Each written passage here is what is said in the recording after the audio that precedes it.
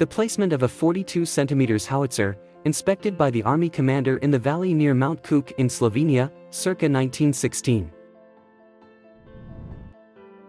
A pair of thylacines, a carnivorous marsupial that is now believed to be extinct, photographed inside their enclosure, at the National Zoo in Washington, D.C., circa 1904.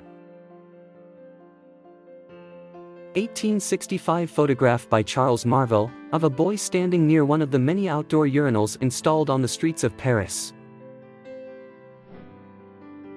Jacob Nacken, the tallest German soldier of World War II at 7 feet 3 inches, talking with AP photographer Eddie Worth after his surrender in France to a Canadian corporal, Bob Roberts, who stands at 5 feet 3 inches. September 1944.